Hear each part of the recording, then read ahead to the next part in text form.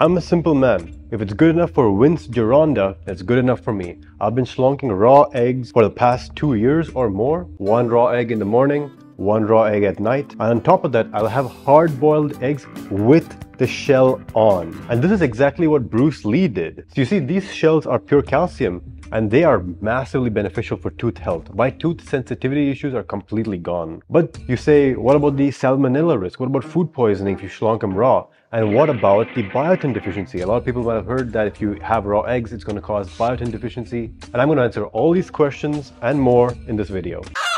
You see, most people don't know this, but factory farmed eggs come from a result of animal torture. These factory farmed, they starve these birds for weeks on end, stress them out, they start losing their plumage, so their feathers. And this is a process called forced molting. And after this, they manipulate the artificial lights to kind of stress them more and make them think it's always daytime. So after this forced molting period, which is torture on its own, they're laying a lot of eggs per day and really big eggs. So from a productivity standpoint, from an output standpoint, it makes sense, which is why it's legal in the US. This practice is completely illegal in India, UK, and the EU. It's no surprise that these highly stressed, diseased chickens are laying eggs which have bacterial contamination. This is the same story as with cows. If you pump cows full of hormones and destroy their immune system, then of course their milk is going to be contaminated, requiring pasteurization. But coming back to eggs, it's not the egg itself that's the danger. It's not the egg itself that's toxic. It's more so the farming practices. So I'll prove this to you. In Japan, right? In Japan, it's actually very, very common to have eggs raw. It's a part of their regular breakfast. They'll just take an egg raw, break it over some rice, and that's breakfast. There's not this huge hysteria or fear around raw eggs there. And the reason is that they have better standards. And for that reason, I do not fear food poisoning risk with eggs because I'm purchasing the best quality eggs there is. This is pasture-raised, non-GMO eggs. So these hens have been living their best life out in nature, eating insects, small lizards. They get carrot, they get all kinds of different stuff. And they're healthy chickens living out in the sunlight. So these eggs have a lot of vitamin D, and because they're not immune compromised, these eggs don't have the same level of risk as a low quality factory farmed eggs. That being said, should you consume raw eggs? I cannot make the decision for you, and I don't make any recommendations in this video. Also, you got to think about what the chicken themselves are eating. If your chicken is grain fed, so you're buying low quality eggs, grain fed chicken are fed with basically low quality corn and low quality soybean, both of which are likely contaminated with ZEA, which is a mold estrogen, and of course soy contains phytoestrogens. So you're eating an estrogen bomb if you're eating low quality egg. On the other hand, if you're eating high quality eggs like what this is, you're getting the best in terms of B vitamins, protein, literally everything. Which brings us to biotin. Raw egg whites can create a biotin deficiency. A lot of you might have heard that if you eat eggs raw, it's actually not that good for you because the egg albumin, it contains something called avidin, which is a protein. And this avidin, it binds to biotin, and biotin is a B vitamin. It's very required for the body for healthy functioning. And the idea is, because this avidin is binding to biotin, it doesn't get absorbed by our stomach, our digestive system, I should say. And therefore, cooked eggs are better than raw eggs because this avidin is destroyed by the process of cooking. But this doesn't really track because cooking only destroys up to 60% of the avidin in eggs anyway.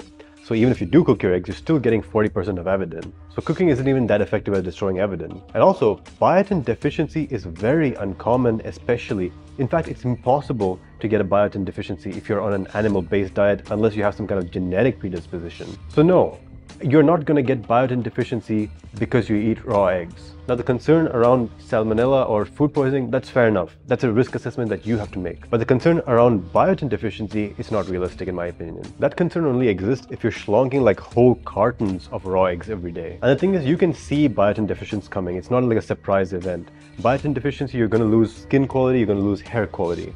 And my hair and skin quality have only gotten better with time. So I'm sure that I don't have any kind of biotin deficiency.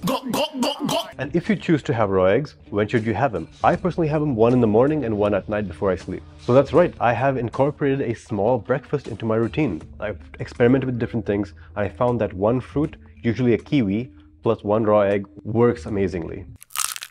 Now, is there any benefits of raw egg versus cooked eggs? No, I don't think so. It's just a matter of preference for me at least. So what I'll do is it depends. Okay, first off, it depends how you break the egg, because that's also a massive counter to any salmonella risk. So I'm going to show you that. And like I said, it's just a matter of convenience. I don't want to take out time to boil an egg or make an omelette sometimes in the morning. I just want to get my nutrition in fast. And I really try to minimalize my morning routine as much as possible. Literally, it's 3 things. First, salt. Second, sunshine. And 3, shower. So literally, wake up, of course, use the bathroom, go outside, get some sunshine into my eyes, come back in, have some electrolytes. And third, go and have a shower. It doesn't even have to be a cold shower. Just a regular shower will do.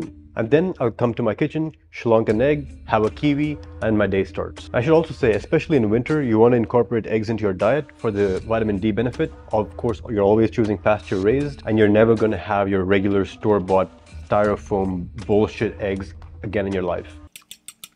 So how do you break an egg? Easy. Do not use a fork to smash your eggshells. Do not use a sharp corner to break your eggshells, because what happens is when you do that, the fragments of eggshell will actually shoot into the egg and could potentially contaminate the egg, or at the very least, now you have a sharp piece inside your mouth. So much better way to do it is just a flat surface. So like this table, take the egg, brisk tap, you'll have like a, what do you call it? Like a depression, right? You'll have a depression.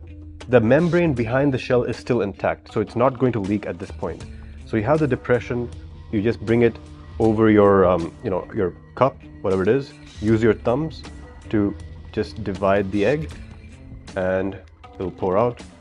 And you've basically minimized any chance of the egg touching the shell. Because it's usually the shell which, if it contains any bacteria, it's going to be on the shell, not inside the egg. So my shell did not really touch the albumin, didn't really touch the yolk. So we have pure egg albumin and yolk in this cup, and it's just a matter of shlonking. It's just like taking a shot.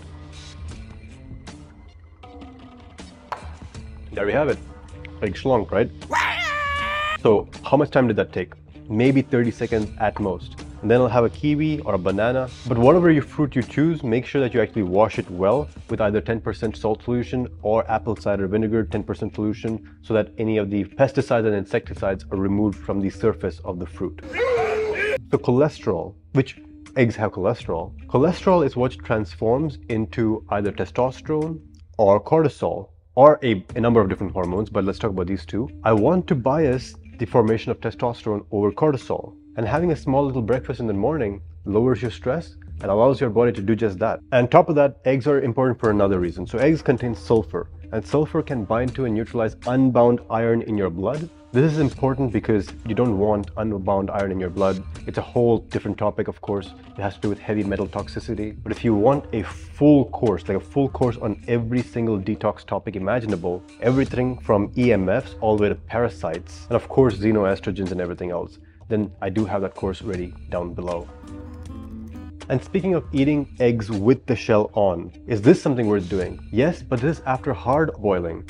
And that's because you're actually eating the shell, and the shell could be contaminated. So yeah, you absolutely want to boil the shell before you eat the whole thing. And how often should you eat the shell with the egg? At least once a week, just eat the whole damn egg. It's not that bad. You can eat this. I mean, like this one is not boiled, obviously, it's just from the carton.